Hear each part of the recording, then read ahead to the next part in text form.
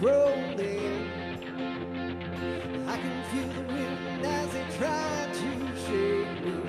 I will not be moved. My feet are on the rock. Ooh, I can feel the waters rise.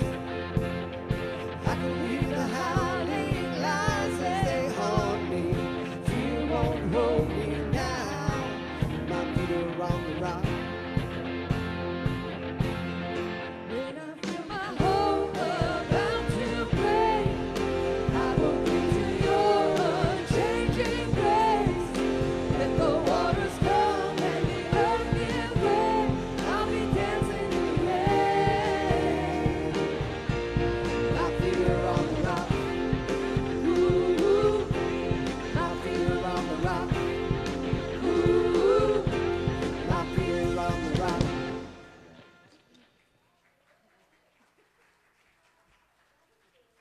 Amen, amen. You can be seated for a moment. Just want to welcome everyone here, CFC family and friends. Glad to have everyone here today. Those of you watching online, want to just say a welcome to you. That last line that we just sang, we'll be dancing in the rain. That may be prophetic at the end of the service. It's supposed to be bad weather. We just got a news alert, so a weather alert on the phone. So just want to remind everyone, glad to see everyone here. Again, we are still in phase 2 of reopening, so we want to make sure that we continue to practice social distancing. So what I like to call it, we're in the MC Hammer phase. You can't touch this. All right, so you just, stay away. So tell them that you're in MC Hammer stage of reopening. So again, through phase 2, we will have no nursery. The nursery is open for a parent to go with their child as a cry room, but as far as bringing all the kids there right now, it's not going to be till phase 3. Also in phase 2, van will not be going home to home picking people up. That's not safe social distancing things. Also, Wednesday night services, we will not start up again until phase 3 in the reopening. Also, just one quick reminder. As we're in phase 2, you can only enter through this door here so we could get a good head count. People could get sanitized or get your stuff. But when service ends, they will open up that back door on that side that if you want to go out through different doors, because sometimes it gets cluttered right there as people are leaving. So just wanted to remind you of that. A few things we also want to remind you of, ways you could watch online and give online, is we have our Facebook page. You could go on there and watch all the sermons from the past. Facebook is where we do live stream, so those of you watching right now, I want to just welcome you. We know you're on Facebook, or you wouldn't be seeing this. We also have a church app. If you'd look on Facebook, you'll see this little icon there. You click on that, and it's a Ministry One app. It'll take you to the App Store where you download that Ministry One app. It'll connect you to our church where you can watch videos from the past, not live again. We only could do actual live events on Facebook as they're happening, but they have like last week's messages and things you could give through that app also. We also have a YouTube page for those that don't have Facebook. You have to go to Christian Fellowship Church, Pastor Scott Jeremy. That'll eliminate the other 3 million Christian Fellowship Church things on YouTube and kind of get you there. Again, that just has the videos of past sermons. It's not live as I like this second right now. And of course, lastly is our church website, which is welcometocfc.com. There's online sermons there. You could give online through all those things. And for our New Generations Children's Church, ages 6 through 11, they're having service right now. Kids are back there, again, practicing social distancing. But they are filming, and tonight at 7 p.m. they will be premiering their service of this morning. That way the kids still, you could get them in front of the computer 7 o'clock tonight, bake them some cookies. If you bake some cookies, y'all call me. But y'all can sit down and watch that too. That way they're not missing out on their Sunday morning experiences. All right, and that's about all the announcements we have. Do we have anyone having a birthday this week? What, we're pointing where? Right up there. Your birthday? You having a birthday? What day? What's that? The 3rd? Happy birthday to you, all right. I need to remember Jessica Ross. She's probably watching online. Her birthday was Friday, and I did not mention it last week. I didn't catch it, so I don't want to get in trouble with Jessica. Jessica, we love you. She's watching online. So everybody just scream, happy birthday, Jessica. Happy birthday, Jessica. All right. I hope they can control her right now where she's at. Anyone else? T. Spurge, you having a birthday? When's your birthday? Today? Happy birthday, T. Spurge. All right. All right. What time y'all cutting the cake? What time you cutting the cake? All right, that's good. I don't know if he didn't hear me or he don't want to tell me when we cutting the cake. I don't know with T. Spurge. All right, anyone else having a birthday? All right, what about an anniversary between now and next Sunday? Benny and Janelle, how many years? 29 years, all right. Benny said give him 35 years and he'll finally have Janelle trained. Amen. Anyone else have an anniversary?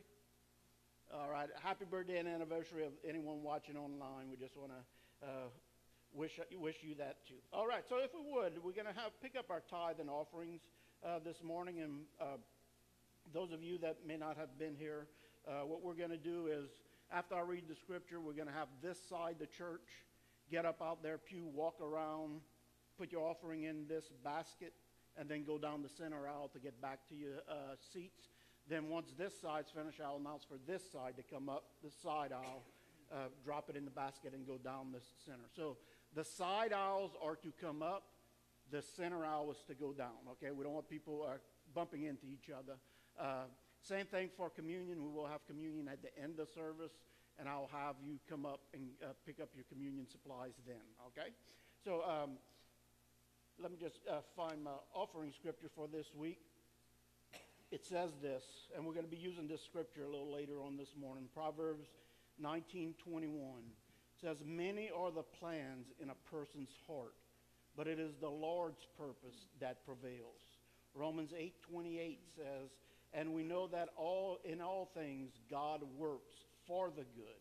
Now notice that scripture doesn't say all things are good. It says in all things God works for the good. All right, so we will go through things in life. He says, works for the good of those who love him, who have been called according to his purpose. And 1 Peter 5:7 says this, cast all your anxiety, your worries on him, because he cares for you. Amen. So if you not here this morning and you're watching online and you want to help support this ministry, there's several ways you could give. You could go to welcometocfc.com and give on that website. You can mail it through the regular post office, which is Post Office Box 1427, La Rose, Louisiana. Again, if you don't catch if you didn't have something to write it down, you could rewind the video and pause it later to get this information. Or you could actually drop it off Monday. Our office secretary is only here on Mondays in Phase 2 from 9 to 2. You'll see me and Pastor Josh throughout the week here, and you could drop it off at any time then that you see one of our vehicles here. All right, so just want to get ready to pick up the offering. I know I got mine somewhere here. There we go. So take your offering in your right hand and repeat after me this morning. Say, as I give in today's offering, I recognize that God is sovereignly involved in directing my life. I understand that I may make my plans, but it is the Lord who directs my feet. God carefully oversees all that happens to me. No event or no experience escapes his attention. I give today with the confidence in the sovereignty of God. The job I have, the business I run, the money that comes through my hands are under the direction of Almighty God. It is not luck. It is not chance. It is God working on my behalf. Amen, amen. So if you would, we're going to have this side, the church, come up that aisle, and you can place your offering in here. This side will just remain seated until they're completely through. So come on up.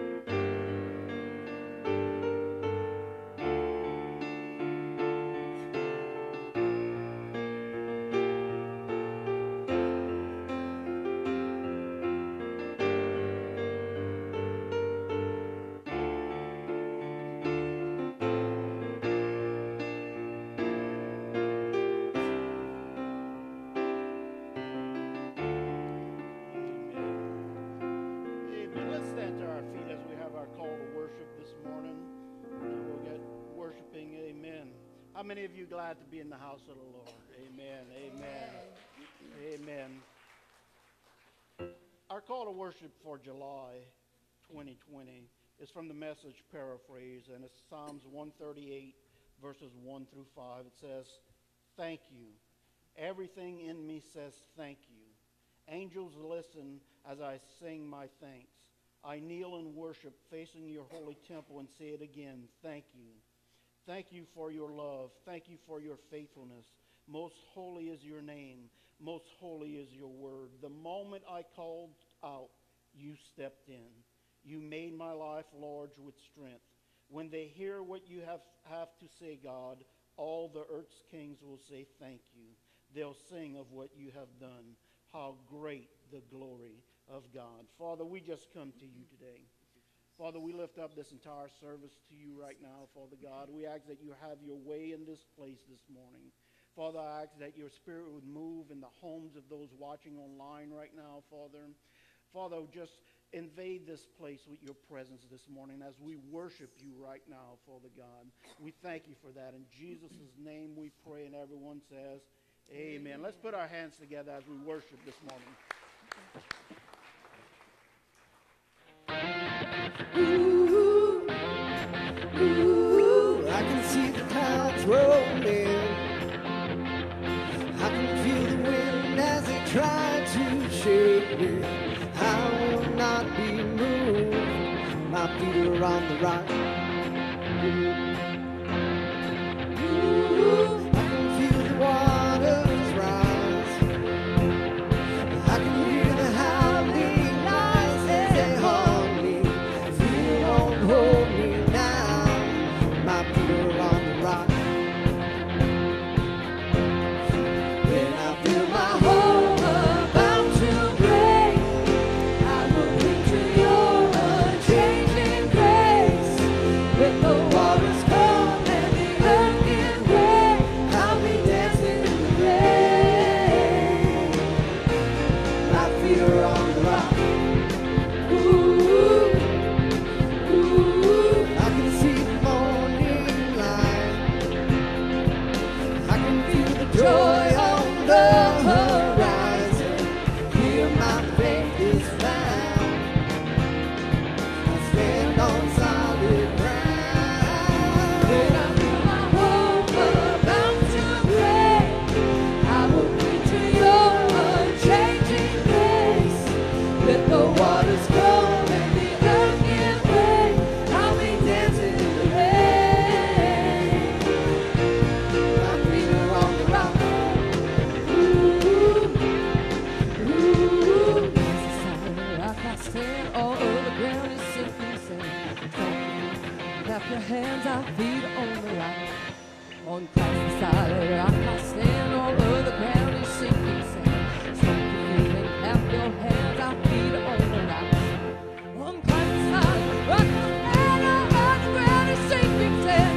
Stomp your feet, clap your hands, our feet on the rock. When I feel my whole world about to break, I will cling to your unchanging grace. Let the waters come and the earth give way. I'll be dancing in the rain. When I feel my whole world about to break, I will cling to your unchanging grace. Oh, let the waters come and the earth give way. I'll be dancing in the rain. My feet are on the rock. Ooh, my feet are on the rock. Ooh, my feet are on the rock. Hallelujah, my feet are on the solid rock. Hallelujah, Jesus.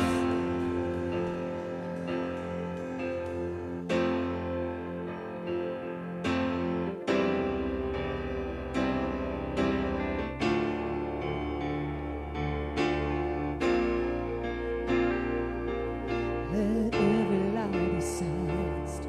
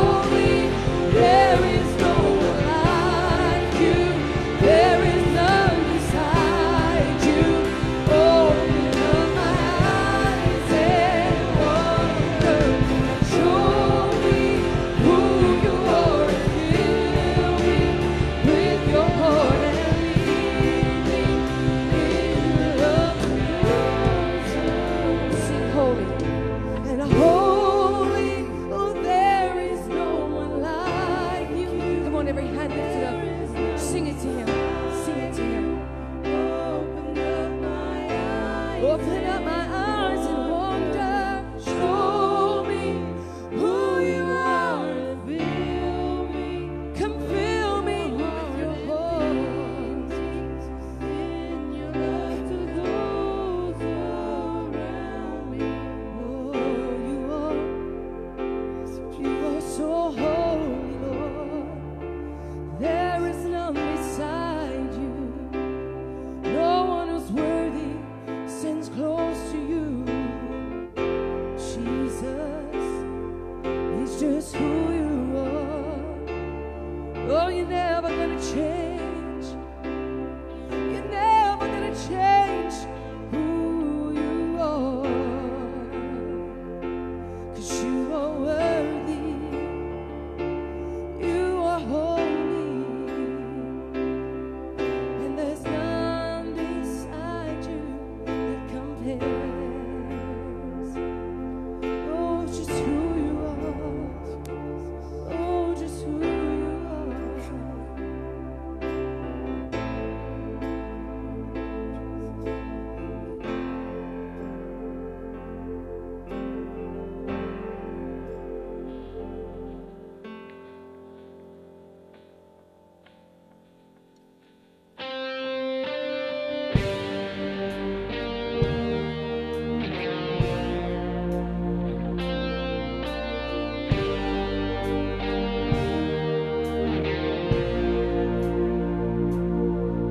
The weapon may be formed, but it won't prosper.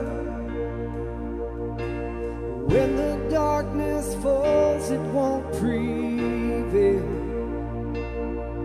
'Cause the God I serve knows only how to triumph.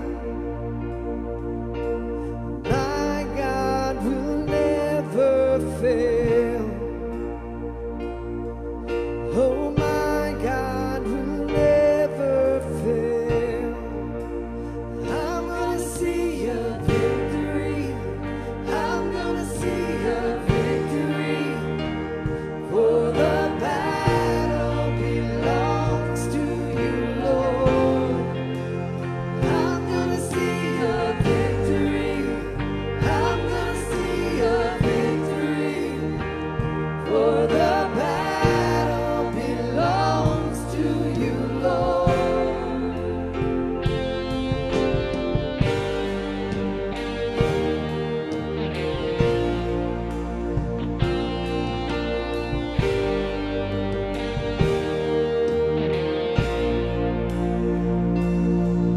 There's power in the mighty name of Jesus. Every war he wages, he will win. I'm not backing down from any giant, 'cause I know how this story ends. Yes, I know how this story ends. I'm gonna see a victory. I'm gonna see a victory. For the battle belongs to you, Lord. I'm gonna see a victory. I'm gonna see a victory. For the battle belongs to you, Lord. I'm gonna see a victory. I'm gonna see a victory. For the battle belongs to you, Lord. I'm gonna see a victory. I'm gonna see a victory. For the battle belongs to you, Lord. Oh.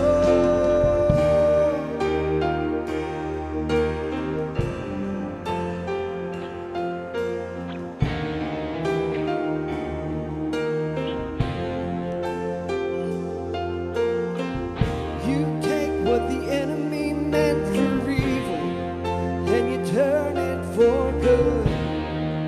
You turn it for good.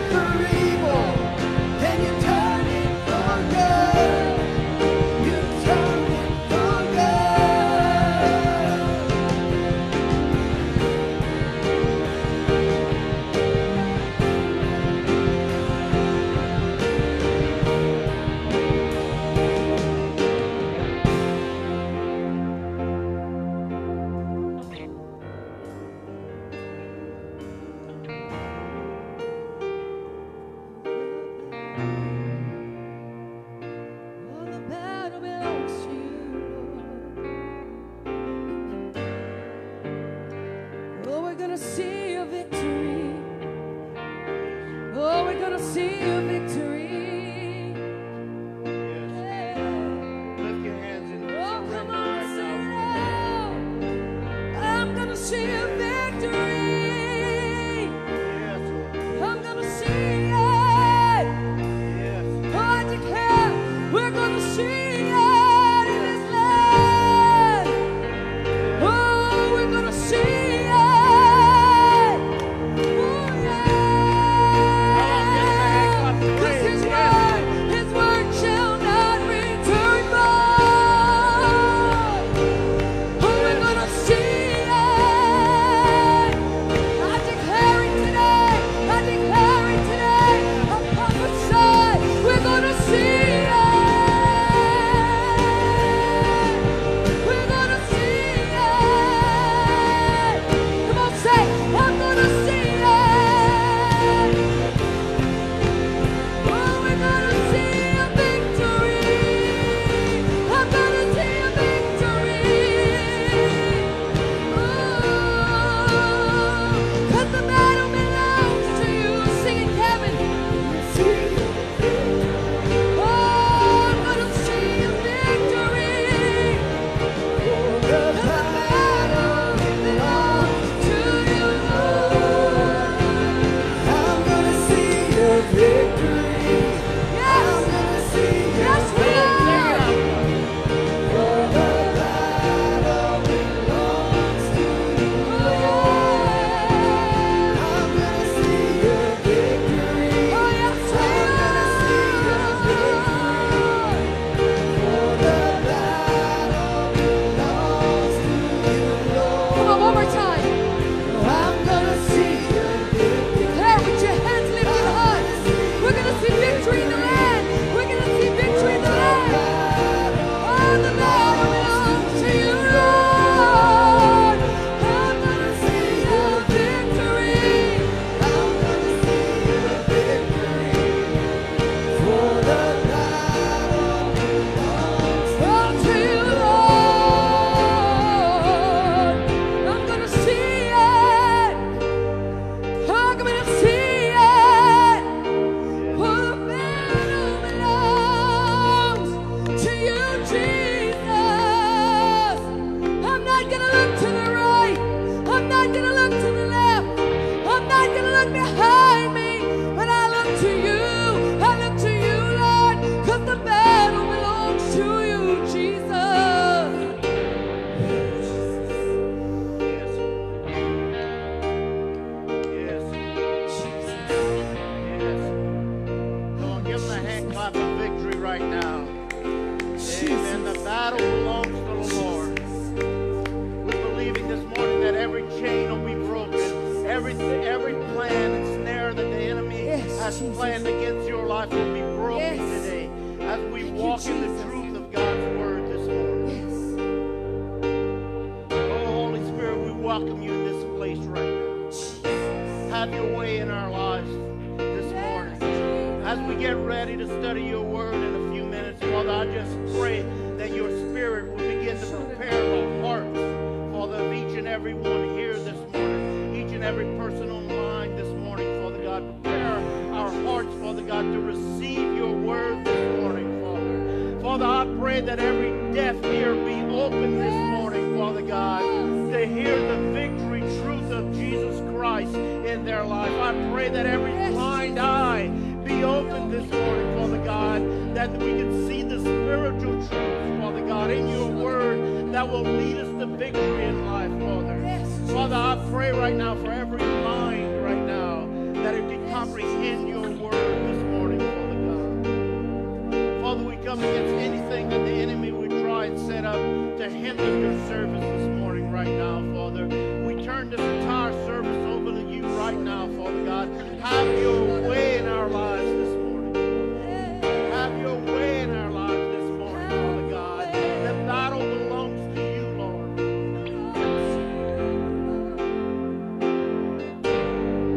Yes, in your mighty Son's name, we have the victory. You have given us the victory through Jesus Christ. Oh, thank you. Let's come on, give the Lord a hand clap. A praise. Victory in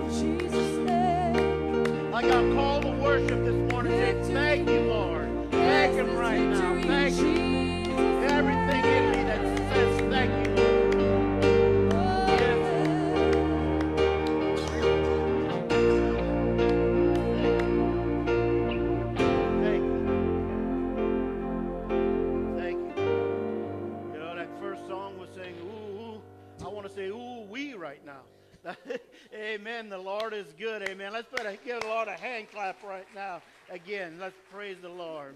If you would, you could be seated and get your notes out this morning as we get ready to continue service. We want to dismiss kids 3, 4, and 5 to their class in the back right now. Amen. As they get on the lights. Amen. You might want to put on your sunglasses for a second so your eyes adjust. Amen. Amen. Amen. How many of you are glad to be in the house of the Lord this morning? Amen. Amen. I need to make sure we got everything here. Amen. All right. Amen. So if you grab your notes right now, I want to hurry up and get started with this. I kind of feel like this is one of those, if I'm not careful, it's one of those Smokey and the Bandit sermons. Who remembers Smokey and the Bandit? I got a long way to go, but I got a short time to get there. So I need to be ready. All right. So, we also want to welcome Scott and Marcy Crosby this morning. They're down. They came check on a house. Pray for them. That they have Scott's dad's house there. They still keep up. They live in Abbeville. They're going back. Their freezer broke down here. They lost all their shrimp, all their meat that they had in there. The worst part is it stayed for a month before they knew. So they had to rip floors out the house because it had seeped out. Now, so you see, the reason I'm telling you this is so that you're not hungry. You know, I know how we start getting toward lunch and everybody wants to start eating. So I'm going to gross you out a little bit. That way you could stay a little longer. Amen. So, but just continue to pray for them with that. Amen. So if you would get your notes out, this message is entitled "Guard Your Heart," and I want you to raise your hand and say, "Brother Scott," say it. "We love you. No matter what you do to us today, no matter what you tell us today, you are just a messenger bringing God's message." Amen. Amen. Thank you. I accept that. We got that on video in case I need to bring it to court. Amen. But I want to talk about a message the Lord had put on my heart entitled "Guard Your Heart." Again, we will have communion at the end of the service here today. We got individually wrapped things, so no one's touching and spreading. Again, we're still in coronavirus mode. We're believing God's going to eradicate this thing, and we're going to be we pray God's protection over each and every one of you here today. Amen. Each and every one watching online at home. So if you have your Bible, you can take it out. Again, there's going to be a couple of verses I'm going to put that's not in your notes. I added a few things, but that'll be later on. I want to start with the verse Proverbs 4:23. And notice the very first 3 words in that. It says what? Above all else. Above all else. Why would he start a statement with above all else? I believe he's letting us know this is top priority. This is one of the things you really have to pay attention to. He says, above all else, guard your heart. Now, I want you to understand that in the Old Testament, in the Hebrew words, where heart is used most of the time, that word heart, it really identifies, it's not your actual physical beating heart. It's symbolic of basically your soul. It's dealing with, above all else, guard your mind, your will, and your emotions. That's what your soul is, your mind, what I think, the way I think. How many times we use the scripture that it says that we are to take every thought captive and make it obedient to Christ. And why would we have to make a thought obedient to Christ? Because not every thought is obedient to Christ. Okay, so above all else, guard your mind, but your thoughts, your will. What is your will? It is your desires. The things you want done for your life, the things you desire in life. And how many of you know that Jesus prayed that God's will would be done on on earth as it is in heaven? And why did he pray that? Because God's will is not always done on earth. We have our own will, our own desires. If we could go back to the garden, God's will was for Adam and Eve not to eat from the tree of the knowledge of good and evil. Right? Did they eat from it? Yes. So was God's will done on earth? No. So we have to guard our heart, our will, our desires, and then it deals with our emotions, the way where we're feeling excitement, different things. So he's saying, above all else, guard your heart, your mind, will, and your emotions. And notice what he goes on to say. The reason is, for everything you do flows from it. Another translation says it is the wellspring of life. Above all else, guard your heart, because it is what's going to produce every action you have in your life. So you have to have all this guarded and protected. And I'm going to go through several scriptures here and kind of just drawing the picture here before we go into the main part of the text. Proverbs 19:21, which we read a little bit earlier for the offering, it says this: many are the plans in a person's where? Heart. The desires, your will. Many are the plans in a person's heart, but it is the Lord's purpose that prevails. So we need to guard our heart, because we have many desires in our heart that are contrary to what God wants in our life. And I love the way the big picture is. We got free will in this life, but God's will always prevail. God will always have the victory through Jesus Christ.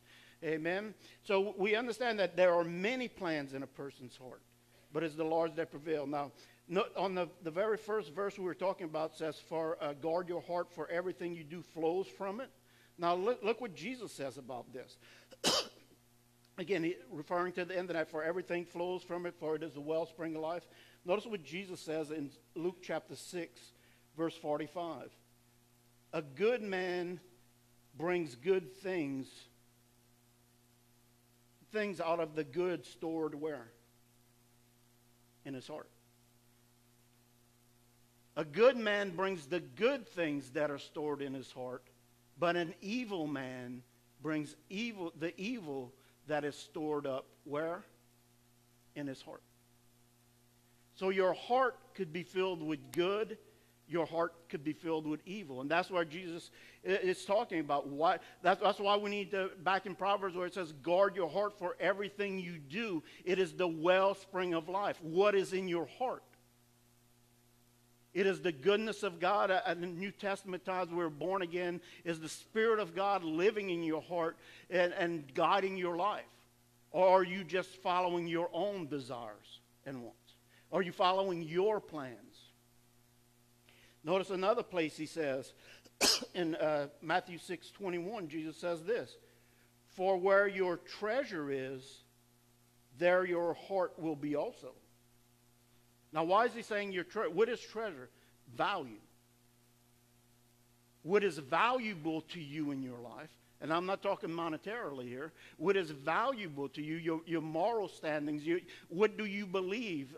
That's why we need to guard our hearts and make every thought obedient to Christ. What is valued in your life? Because whatever is valued, is it your desires or is it God's desires? Because that's where your treasure is. Let's look at another verse here. Proverbs 3:5-7. Trust in the Lord with what? All your heart. And lean not on your own understanding. See, sometimes we think we're smarter than God. Sometimes we think we got things figured out. And, you know, that where it says, with the enemy meant for evil, God turns it into a victory. How many of you know that when we see it as the evil act first, we don't see the victory in it? We just see it as the worst act coming upon us. But God sees the future. God knows the future. God knows the outcome. God could see the big picture. We're so limited in what we see. That's why the Bible tells us, don't live by sight, but by faith. Because if you strictly go on by what you see, when the enemy comes against you, you will just be overwhelmed by what the enemy's doing and not see the victory of the Lord in the future.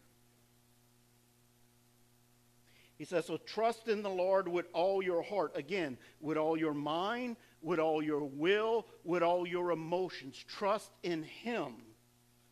Lean not on your own understandings. And then verse 6, notice what it says. In all your ways submit to him. What is that word submit? It means to let him be in control. In other words, he's telling you, lean not on your own understanding, but trust God and submit to God's word and God's will in your life. And he says that if you submit to him, he will make your path straight. And verse 7 says, don't be wise in your own eyes. Fear the Lord and shun evil. Don't be wise in your own eyes. And we're going to talk a little bit about this later, but remember all these scriptures. Fear the Lord and shun evil. Don't be wise. Don't think you got it all together. You got things figured out in these areas. And then the last thing dealing with the heart is Psalms 119:11. David says, I have hidden your word in my heart, that I might not sin against you. I have hidden your word where? In my heart. And what does that do? It protects us and helps us from sinning because we submit to God. We surrender our thoughts, our wills, and emotions to him, and we begin to walk in the spirit and not in the flesh.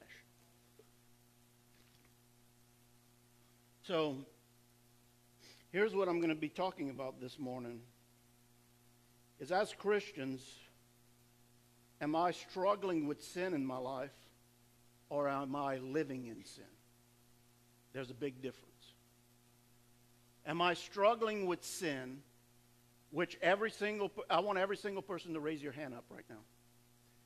We are all on that first part. We all struggle with sin. And again, you can put your hands down now. I want you to understand when I'm talking about sin, I believe, this is Scott Jeremy's theory, I believe God is such a holy God that we can't even comprehend his holiness. And that's why I believe the Bible tells us the most righteousness of a man is as a filthy rag in the eyes of the Lord.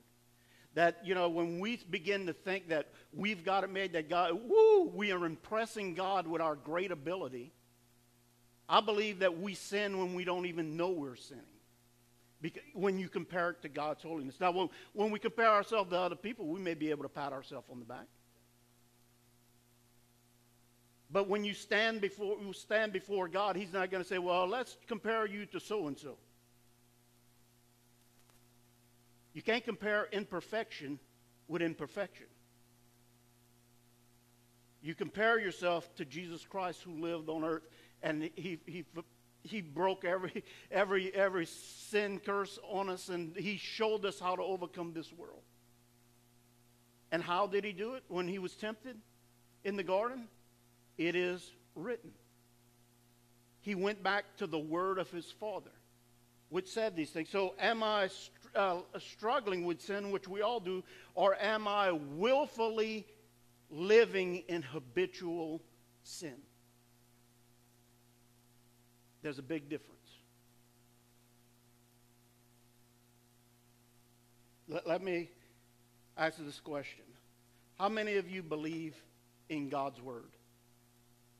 How many of you believe that God's word is the truth and the only truth? Okay? So today, don't kill the messenger.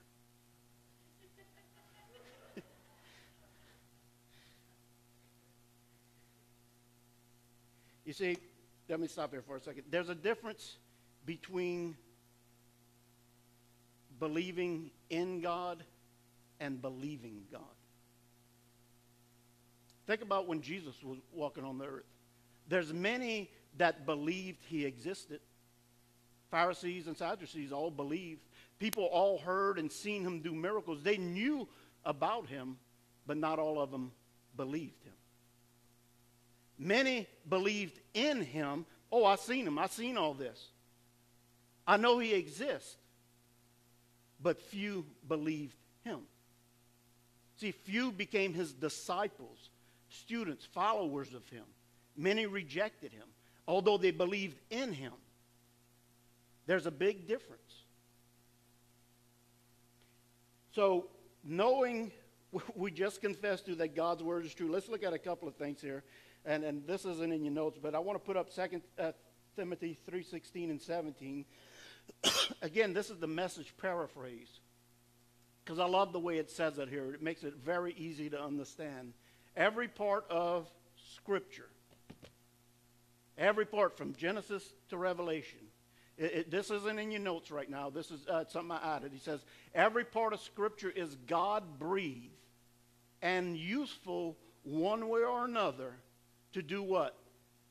Show us truth. God's Word shows us truth. In other words, if you read something in God's Word and you don't agree with it, He's trying to show you what is true, that you're believing a lie. Jesus says, I am the way, the truth, and the life. He did not say, I am a way, a truth, and a life, meaning that there would be others. He says, I'm the only one. This is the only way.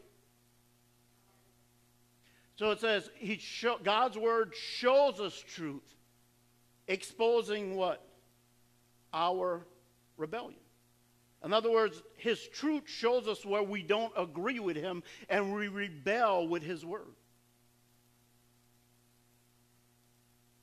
It correcting our mistakes where we think wrong, and training us to do what? Live God's way. All right, so is there another verse there? I didn't have it there. Yeah. Through what? The Word. Through the Word, we are put together and shaped for the task that God has for us. So through His Word, we are put together and shaped for the task He has for us. So when we realize that God's Word teaches us, corrects us, can I tell you something? God's not wrong. We are.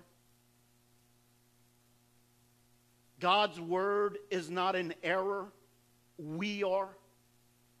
And when we don't agree with God's Word, what happens is it's our rebellion. God told Adam and Eve, don't eat or you will surely die. Do you think they thought they would die? They had all the reasoning. They started reasoning. They became wise in their own eyes. Boy, look at that. It's pleasing for food. It's good for food. Lust of the flesh. Pleasing to the eyes.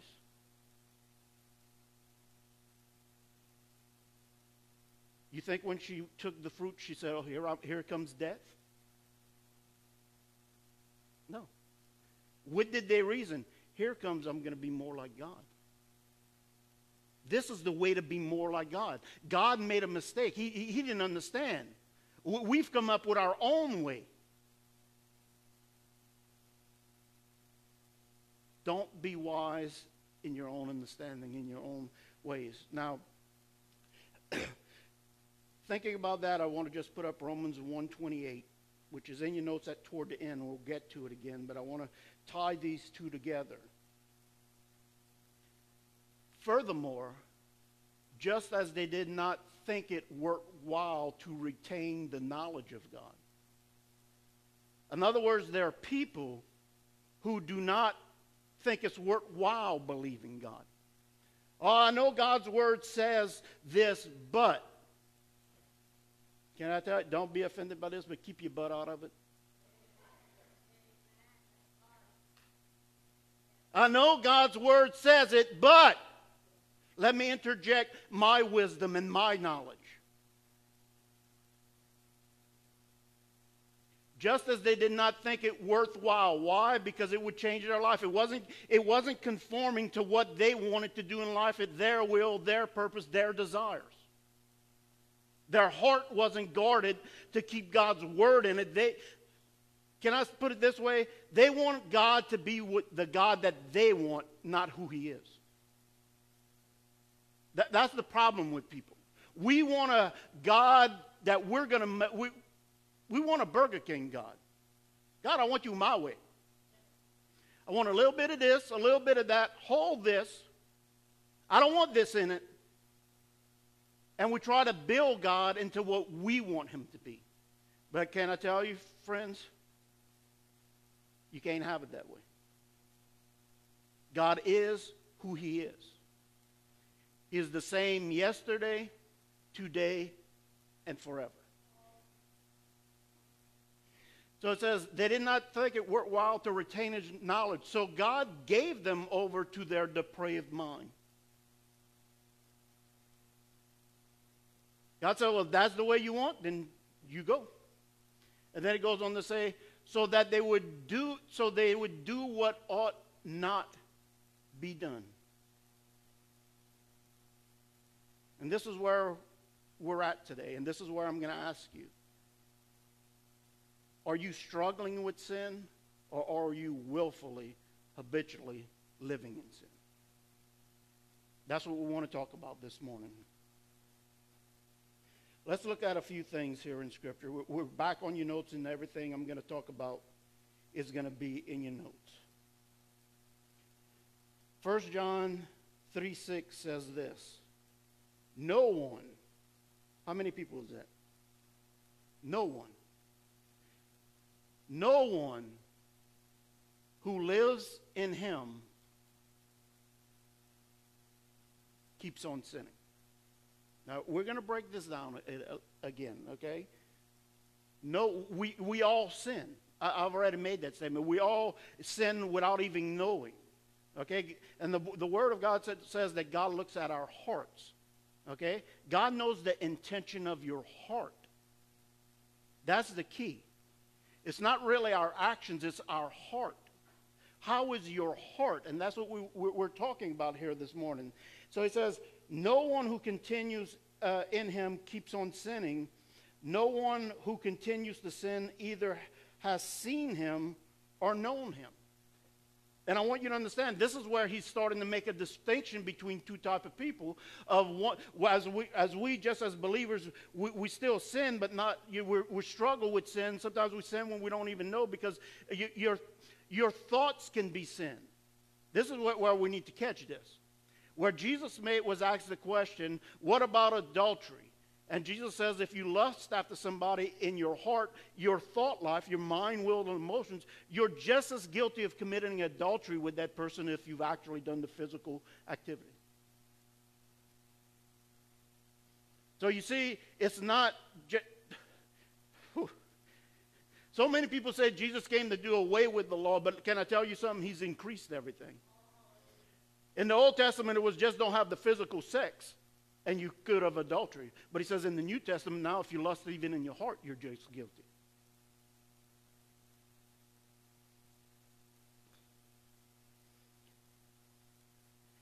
So no one who lives in Him keeps on sinning.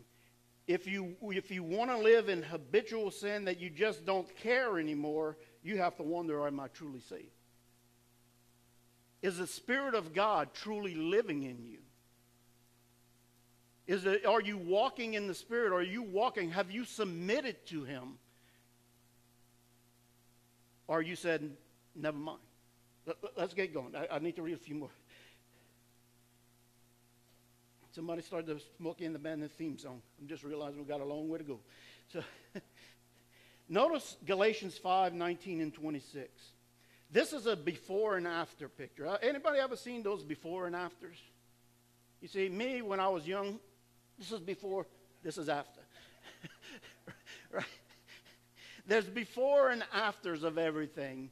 And when he gives, Paul's given a description here of before a person's saved. This is how we all used to live and all these things. But then he begins to show this is how your life should be after. Again, I always make this thing. Is there a difference between a live person and a dead person physically? Can you tell the difference? Yeah, it's pretty obvious. Can you tell the difference when we have the lights on and we have it completely dark? It's very obvious. How many of you would say we got the lights on right now? Raise your hand. Okay. How many of you think we have the lights off? Nobody.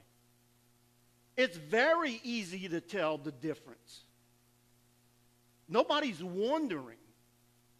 And Paul's telling us through God's telling us through Paul that there is a distinct difference between being a Christian and a person of the world.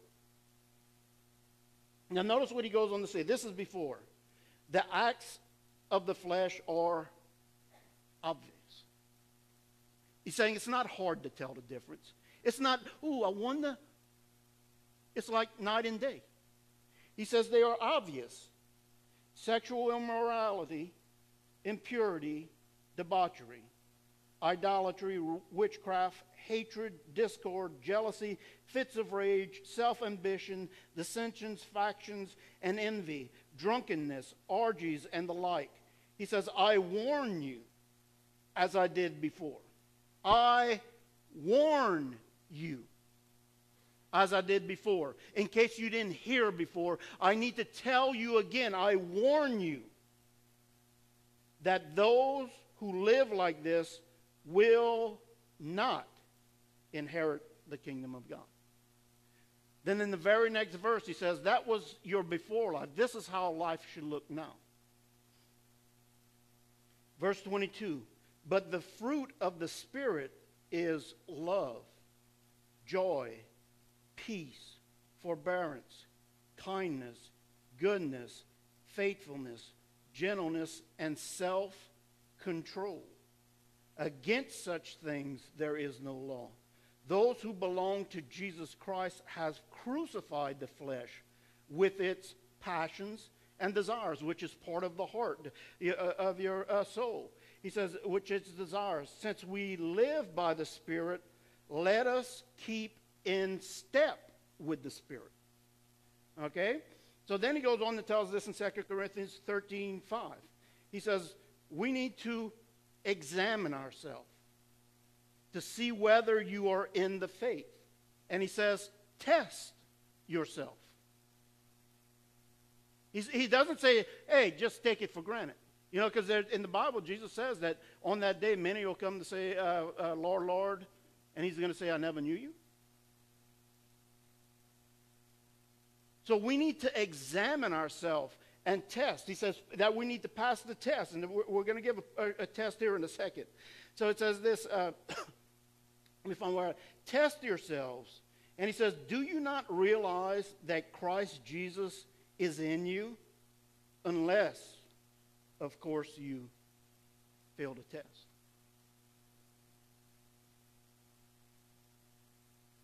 How many of you ready to take the test? Amen. I hated tests in school. It always proved how much you didn't study.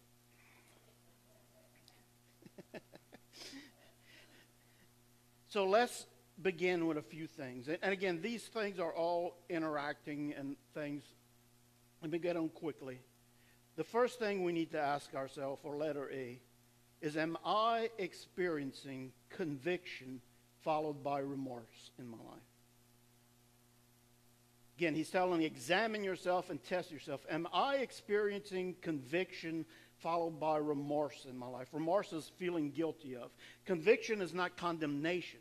Conviction is that, you know what, maybe I shouldn't have done what I did. You know, or maybe this isn't right. Maybe I should. I know everybody else is doing this, but as a Christian, I shouldn't. I shouldn't participate in that. Another way to ask is, does what breaks God's heart breaks mine? Is what breaks God's heart, does it break yours? Look what he says here in Galatians 5:17. For the flesh, our soul, mind, will, and emotions desires what is contrary to the Spirit. We want what we want when we want it, how we want it. Perfect example. When you pray, what do we pray for most of the time? We tell God what we want, how we want it, when we want it. Right? That's why, and we are to pray in that way, but that's why I always say, I always love to end, but thy will be done. Because God's will is more important than our will. God's desires. He says, for the flesh desires what is contrary to the Spirit, and the Spirit what is contrary to the flesh. They are in conflict with each other, so that you are not to do whatever you want. So are you feeling that? When some things come up, again, just as a struggling, as a Christian, maybe be something you're battling and going through, and you're struggling, and remorses that you feel guilty about it. Or do you could live life and say nothing bothers you? Is God's Spirit in you conflicting with your will and desires? One. Number 2, or letter B. Am I justifying my sin? In other words, am I making excuses for my sin? Am I justifying my sin?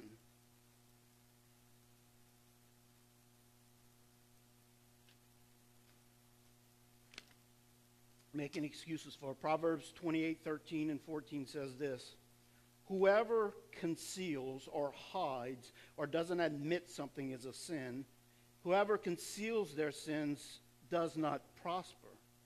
But the one who confesses was the opposite of concealing, confessing. The one that confesses and renounces, in other words, forsakes, turns from, they find mercy. Blessed is the one who always trembles before God, but whoever hardens their heart falls into trouble. You see, if I don't have conviction in my life, back to part 1, my heart has been hardened. And I don't feel God's Spirit tugging at my heart because I've become so callous to Him. Now, am I justifying my sin?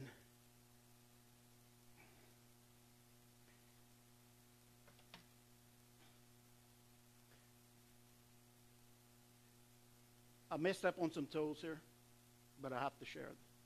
So if you might want to put your feet under the pew. Am I justifying sin? Am I making excuses for my sin? Have you ever heard, well, I was born that way? That's the way God made me. Can that be a valid excuse for anything of sin? Let me see. Let's go to do this. I was born in a fallen state. I was born a sinner. Is that okay to stay that way? What does God tell me? That I should be, I was born once in a fallen, broken, messed up state. I need to be born again. Because He doesn't want me to remain in that original state.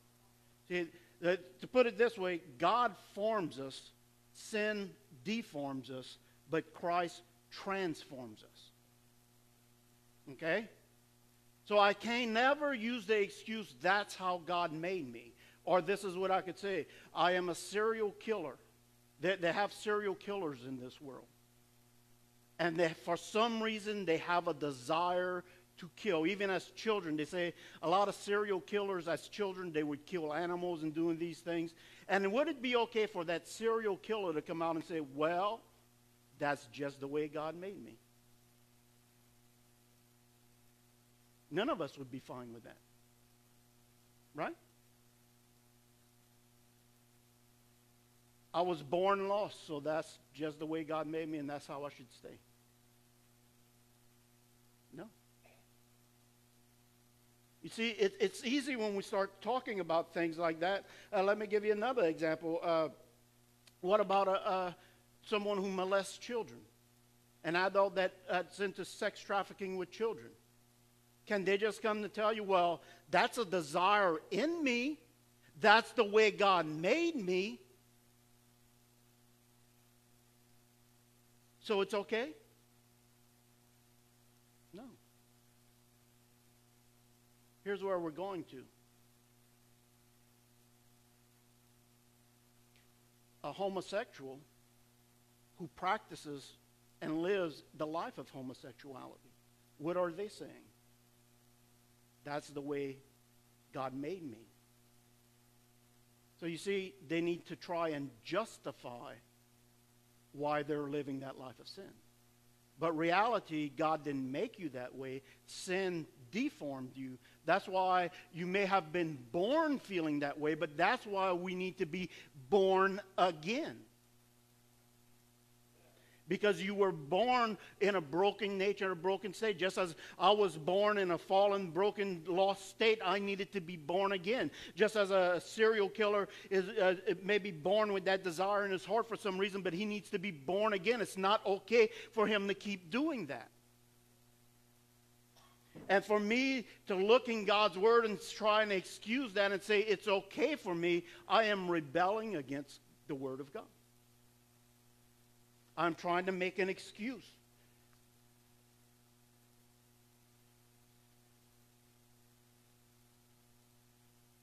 Let's move on. I could talk about a few more things there, but and let me back up there for a second. If you're struggling with homosexuality watching online, God does not love you any less than he loves me. God does not love you any less than that. Jesus didn't go to the cross and die for everybody except homosexuals. Okay? He died for every sinner. We're all sinners. We need to repent from our sin and turn from our sin. We need to be born again. So letter C, am I making plans to sin? Am I making plans to sin? Again, in the beginning, am I experiencing conviction and remorse, meaning guilt of it? Next is, am I making excuses for my sin? Letter C, am I making plans to sin again? And I'll explain this in a second more. There are, Proverbs 6:16 through 19 says, there are 6 things the Lord hates. 7 are detestable to him. Verse 17 says, haughty eyes, a lying tongue, hands that shed innocent blood. And verse 18 is where we need to focus on. A heart that devises wicked schemes. Feet are quick to rush into evil. Verse 19 says, a false witness who pours out lies, and a person who stirs up conflict in the community. Verse 18 is what we want to focus on. A heart that devises wicked schemes. What is a wicked scheme? Anything that goes against the Word of God. Can we put it this way? In today's society, we have many people that decide to live together instead of get married, or they say, you know, we're going to live together for a while. We're going to kick the tires of this thing.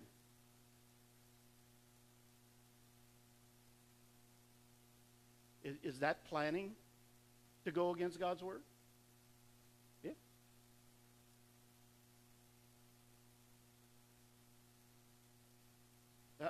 When I was youth pastor, that's what I used to tell the kids all the time, you know, when dealing with things with sex and things, and they, we're going to get married. Oh, yeah, everybody in 10th grade is marrying that person they're dating because they're so in love. And they make an excuse for that sex. Oh, but we're getting married. Well, until you get married, it is wrong in the eyes of the Lord.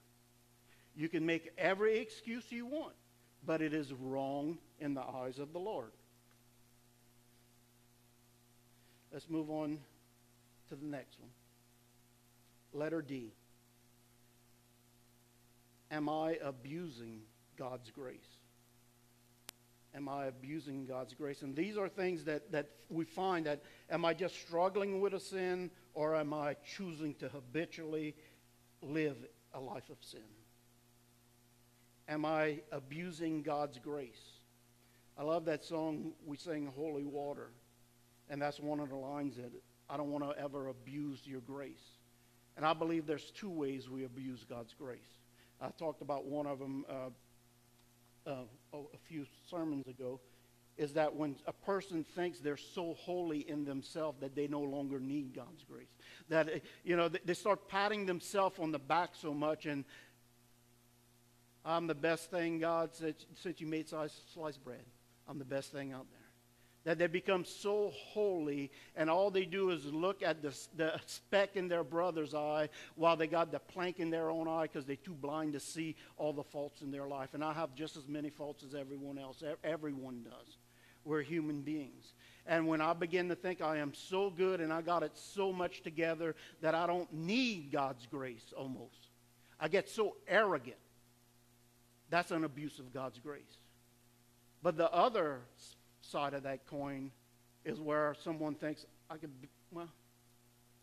I could just do whatever I want to do. God's grace got me covered. We are saved by faith, not by works, which is true. But what is your heart condition? Because God looks at the heart. Notice what Romans 6, 1 and 2 says. What shall we say then? Shall we go on sinning? And verses before talks about God's grace increasing. And things. So we go on sinning that grace may increase. Look at the first three words in verse 2. By no means. Those of you online in other states will understand this, but it's eh ben non. No way. That means of course not. Eh ben non. Now, if you're not careful, you say it too fast, it sounds like you're saying a banana. Eh ben non? Eh ben non? So he says, by no means shall we go on sinning that grace may increase. So I don't want to abuse God's grace that says, well, it doesn't matter how I live, because I'm covered by his mercy and grace. You see, that's where you go back to the first one. Well, apparently you're not having any more conviction or remorse in your life. Lastly, letter E. Am I encouraging others to join me in my sin? Am I encouraging others to join me in my sin? And this one I'm going to tie back to, am I justifying my sin again? Because I could hear some arguments. Oh, you use the murderer or pedophile, all these things. And the problem with those things is that person is hurting someone else. Right? That's a good argument. Homosexuality is two consenting adults. And it's not harming anyone. Really? If my life causes you to sin, am I not harming you? If having you be in a relationship with me brings sin into your life, is that not harming that person? So is my life affecting others? Notice what it says, and this is where we read earlier, Romans 1:28, and we're going to go through verse 32. Again, Paul is addressing a homosexual culture in this time, and he says this, furthermore, just as they did not think it worthwhile to retain the knowledge of God, so God gave them over to a depraved mind, so that they would do what they ought not be done. They have become filled with, notice this, every kind of wickedness, evil, greed, and depravity. They are full of envy, murder, strife, deceit, and malice. They are gossips, slanderers, God haters. Well, I hate to tell you, but I see a lot of that on the news today. What's going on in this country. They become insolent, arrogant, and boastful. They invent ways of doing evil. Just when you think they can't do anything else, they come up with a new way that it's like blows your mind. Y'all watch the news and they say it can't get more ridiculous than this. Well, guess what? Surprise, in the morning, they just reached a new level of ridiculousness. I hope I don't go to Facebook jail for this. Verse 30, they're slanderers, God haters, insolent, arrogant, boastful. They invent ways of doing evil. They disobey their parents. They have no understanding, no fidelity, no love, no mercy, although they know God's righteous decree. Now, here's the key. They know what God says. They make an excuse to justify. Just as we were talking earlier, you make an excuse to justify your sin. Although they knew God's righteous decree that those who do such things deserve death. He says they not only continue. Now notice, this isn't not a struggle with sin. This is a willing, habitual person that says, I'm going to sin. I don't care because I don't believe. I know God's word says, but let me fill him with my wisdom and knowledge of why it's not wrong. Although they know the righteous decrees of God that those who do such things deserves death, they not only continue to do this, the very things, but they approve those who practice with them. So if my life causes someone else to sin, it's bringing harm to their life also. So we'll close with this scripture. Hebrews 12, 1 and 3. Therefore, since we are surrounded by such a great cloud of witnesses, let who? Us. Let us throw off. In other words, he said, that's where he's talking about guarding your heart. You have to make the decision. You have to choose what you do with your life. He says, let us throw off everything that hinders. And I always stress this point. At this part, he says there are things that hinders, and he says, and the sin that so easily entangles. But there are things that are not, you'd say, well, it's not really sin, but it still can hinder your walk with God. And he says, let us run the race, run with perseverance the race marked out for us, fixing our eyes on Jesus, the pioneer and perfecter of our faith. For the joy set before him, he endured the cross. That statement doesn't make sense if you're not knowing what it was really saying. For the joy set before him, he endured the cross. It's not saying that the cross was enjoyable for him. The cross was a horrible experience for him. But he knew if he went to the cross, the victory it would bring you and me. And then he asked us to daily crucify ourselves, to follow him.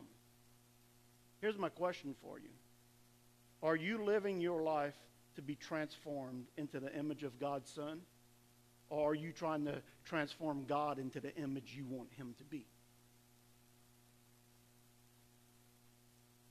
That's the difference between a person that is struggling with sin and a person that is habitually living in sin. That says, I know what God's word says, but I'm going to justify it and insert all my reasoning of why I stay in sin. For the joy set before him, he endured the cross, scorning its shame, and sat down at the right hand of the throne of God. Consider him who endured so much opposition from sinners, so that you will not grow weary and lose heart. See, sad to say, a lot of times is people are scared of change. Because I've been living this way for so long, I don't know if I could trust God. But it says, lean not on your own understanding. Trust in him. And then he will make your path straight. Amen. So that's the test Paul asks of us. And I just pray that we all admit we fall short of the glory of God. And we need a Savior. If you could have done it by yourself, Christ would not have had to die on the cross. Amen. So as we get ready just to receive the emblems this morning for communion, I want everyone just to bow their head for a second.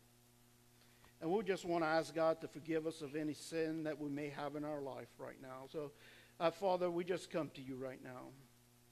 And, Father, I just pray that each and every one of our hearts would be stirred this morning, Father.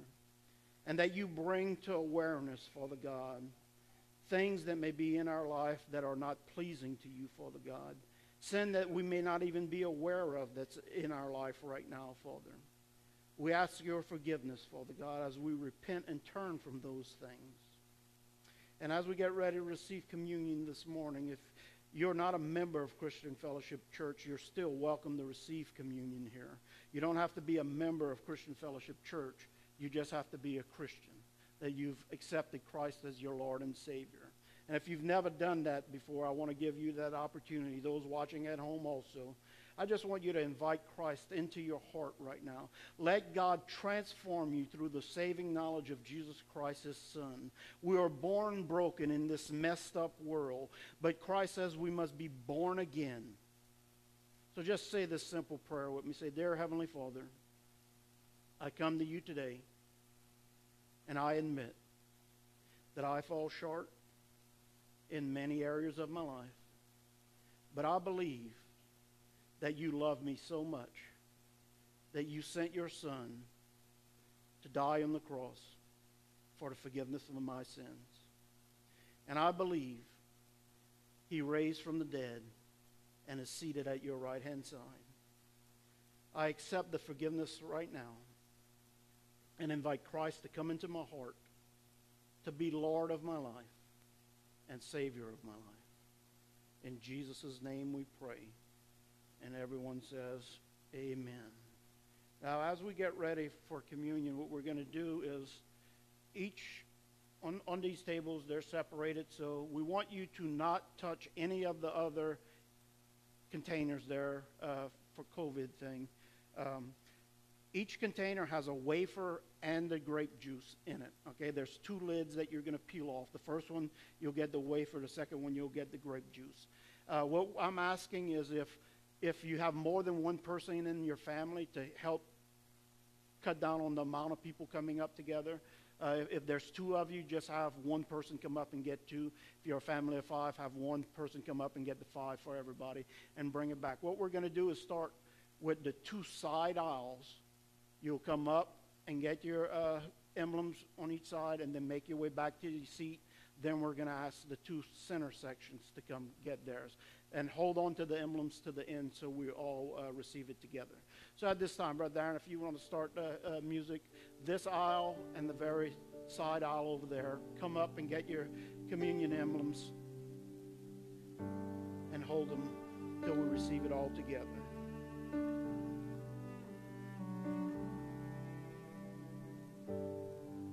You spoke and worlds were formed. You breathed and life was born. Lord, you knew that one day you would come. So far from heaven's All right, throne. this side right here, come on up. Lord, This side, clothed in this side, you can human come on up form. there. You showed to us the Father's love. Lord, you gave your life away. You gave your life away. You gave your life away for me. Your grace has broken every chain. My sins are gone, my debt's been paid. You gave your life away for me.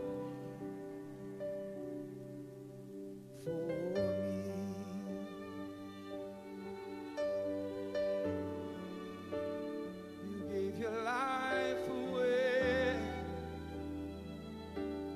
for me.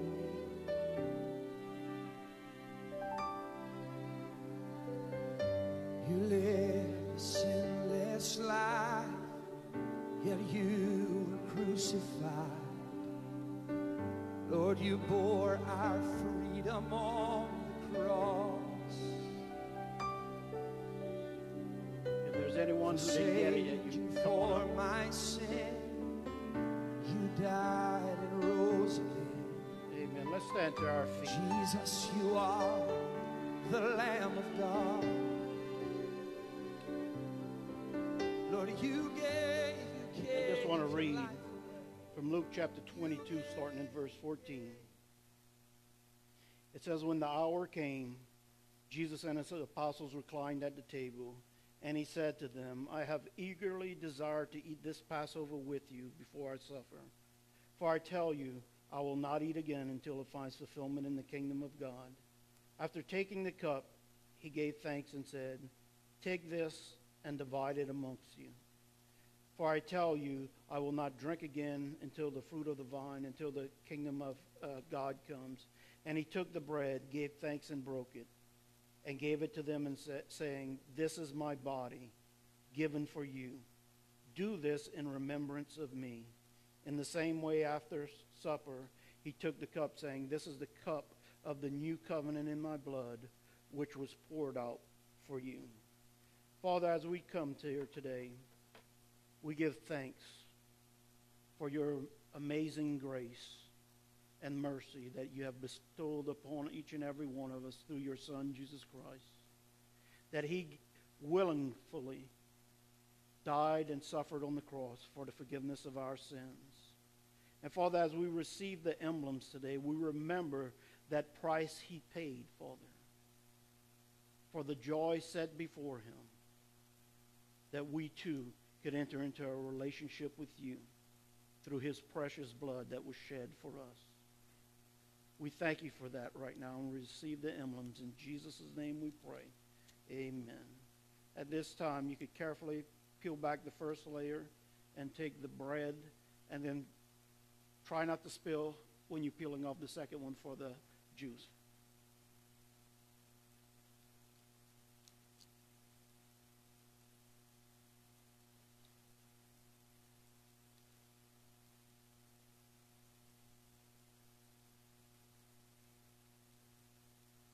Thank you, Lord. Let's pray as we close. Father, I thank you for this beautiful morning that you've given us, Father God. The opportunity to come and share your word this morning, the opportunity of those that are here to come and hear your word this morning. Father, we never want to take for granted the freedoms we have in this country to come and worship you, Father. Father, I just pray a hedge of protection over this country right now. Father, I pray against this coronavirus that's going around. I pray that everyone would be healed and protected, Father God, from catching this. And Father, I pray that every weapon and snare and trap the enemy has tried to devise on this country right now be broken. Father God, I just pray right now that your spirit of peace would flow across this country and bring healing, Father God, to every color and person and sex in this nation, Father God. We just thank you for that, because the victory is yours, Lord. In Jesus' name we pray. And everyone says, amen. Amen. God bless you. We love you. We'll see you next Sunday morning. Amen.